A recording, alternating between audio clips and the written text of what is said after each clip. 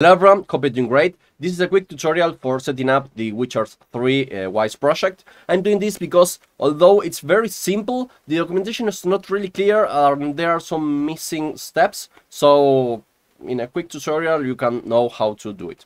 So for this you will need to have the Wwise 3 installed, and you can download the Wwise 3 REDKit for free. Keep in mind that there are some big projects. So you need to have some space in your disk. Once you've done it, you run the Wwise 3 REDKit and it will open up this window. There you need to select where the Wwise 3 is installed and a folder for extract the content of the Wwise 3 REDKit.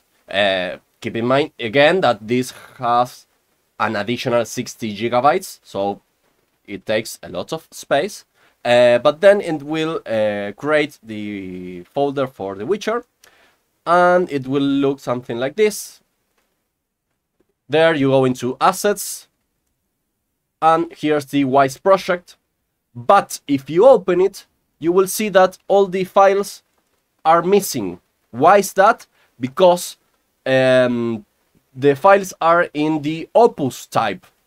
And remember that Wwise only reads WAV files.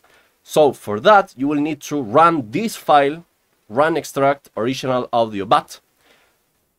But the problem is that when you open it, it says that ffmpeg.exe is needed. So you simply download it from this link, and it will open.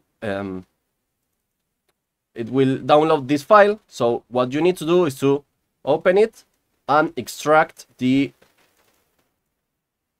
file, which is in bin. Okay, it's bin and is ffmpeg.exe.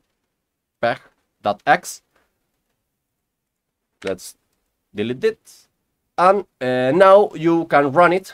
I'm not gonna run it because I already did it, so it will start converting all the Opus files into WAV type files. And with that, you close Wwise, and when you open again, it will show all the files, but that instead of being in red, they are in blue. And that's it. If you want to deploy it into the REDKit, so to start tweaking things, you need to register the project, and for that you will need to go into the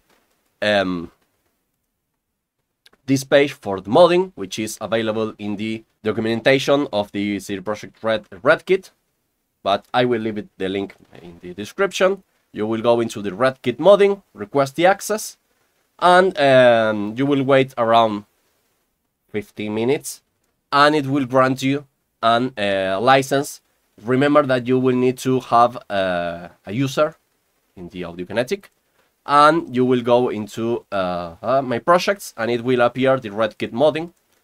You will click get license, you will copy it, then go into project, license manager, and paste from clipboard. Okay, save, and that will allow you to use all the it's in red because I copied. So you could see that it's in red. This one, it's the original, which has all the files in blue. And yeah, that's it. If you have any questions, suggestions, you can leave a comment. If you want to see another video of me exploring how particular sound systems were built for the game, just let me know in the comments and I can make another video. That's it. Have fun and hope to see you in the next video. Bye bye.